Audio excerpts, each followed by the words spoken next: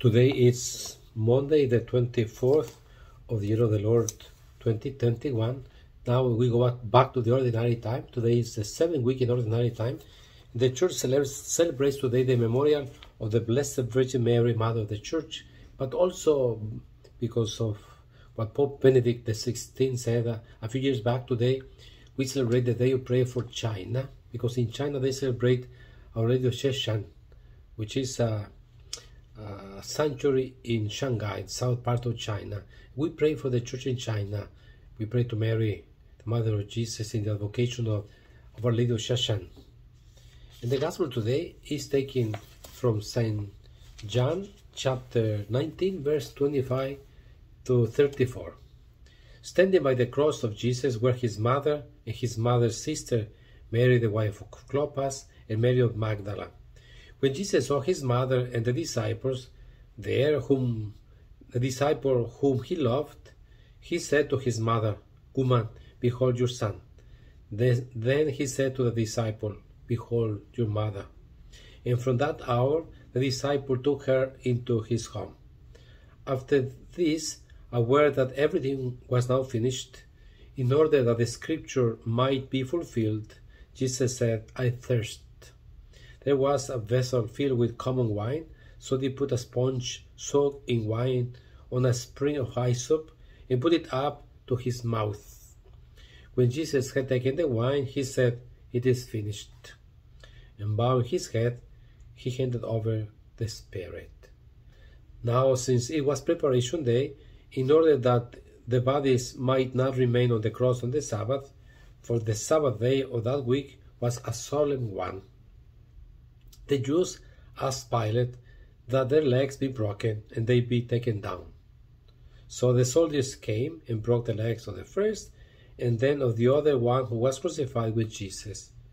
But when they came to Jesus and saw that he was already dead, they did not break his legs. But one soldier thrust his lance into his side. And immediately blood and water flowed out. The Gospel of the Lord. So we read in this, at the beginning of this ordinary time. So yesterday, with the first solemnity of Pentecost, we ended up the Easter time. Now we go to the ordinary time. We will continue reading the Gospel of Mark. But today, because it's this memorial of the Blessed Virgin Mary, Mother of the Church, or Our Lady of Sheshan, the Gospel is about Mary at the end. It's Mary that was given by Jesus to his beloved disciple as his mother. In this Gospel, the Church always recognizes the motherhood of Mary. Why the motherhood of Mary? Because so it's logic. Jesus is our brother, no? And Mary is the mother of Jesus, our brother. So Mary, therefore, is our mother, and she intercedes for us. So remember, being Mary, the mother of Jesus, being Mary, the mother of us Christians, doesn't diminish the centrality of Christ, because the only Savior of the world is Jesus Christ.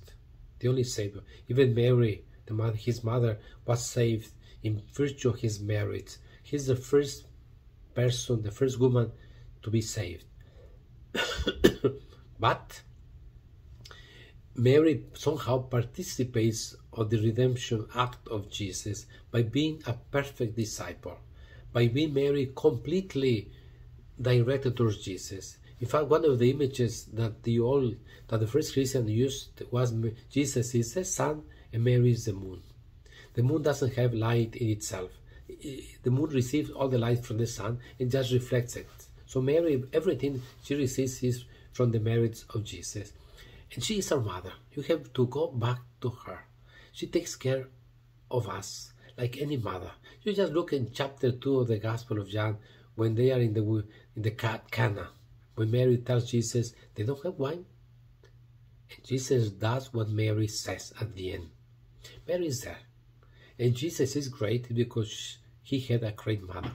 So let us go back to Mary, mother of Jesus. And today, let us pray for China. The Christians are being persecuted there. There is no religious freedom at the end. You know, it's very difficult to be a Christian in China. And China needs our prayer. China needs to listen to Christ. And you know, Christianity arrived in China, I think, in the 8th or 9th century. they found in Beijing signs of the early Christian presence. So Christianity has been in China for 12 centuries or so, but still they are a minority. The Chinese have the right to listen to the good news of Jesus Christ. So today, as by the wish of Pope Benedict XVI, let us pray for China. Our Lady of China, pray for us, and we pray for them. Hail Mary, full of grace, the Lord is with thee. Blessed art thou among women, and blessed is the fruit of thy womb, Jesus. Holy Mary, Mother of God, pray for us sinners, now and at the hour of our death. Amen.